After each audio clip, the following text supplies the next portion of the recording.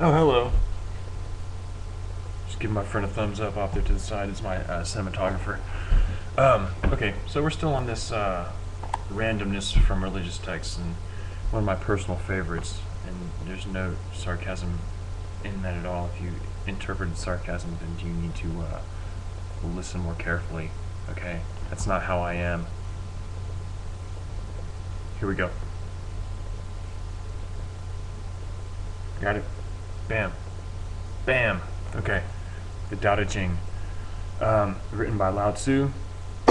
Alternately translated, his name means the ancient child, the what is it? Old one, old child. It's pretty much it's a contradiction, is what it is, which is pretty much what all of Taoism is. It's a contradiction.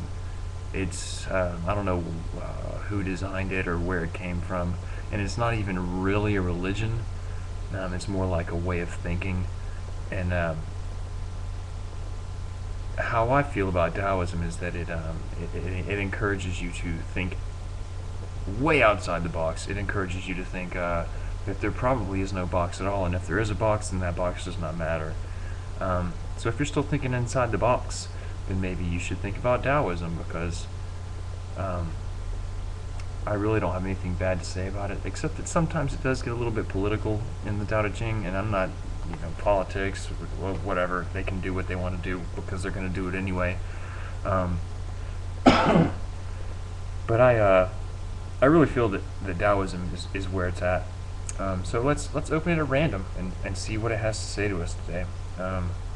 You and me. There we go with the pointing game. You, because now I've got your attention. Okay, so watch. Randomly. Number 36. What is ultimately to be reduced must first be expanded. What is ultimately to be weakened must first be made strong. What is ultimately to be discarded must first be embraced. What is ultimately to be taken away must first be given. This is called subtle insight. The soft overcomes the hard. The weak overcomes the strong. The Tao should never be abandoned. Weapons should never be displayed. Again, it's a text written by no one. It's just old, and it's been around for longer than Christianity, pretty much. And I'm not going to say that everything that it says is right, or that everything that it says is wrong. I'm not going to take those steps, and I do think that some of it is a little bit silly. Weapons should never be displayed. Now, what's the point of a weapon if you're not going to display it at some point? I don't know.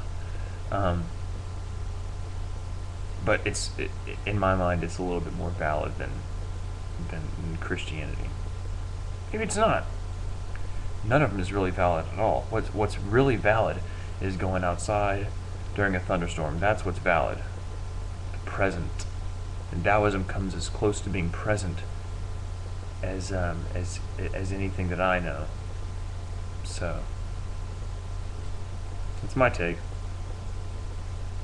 Again, take it or leave it.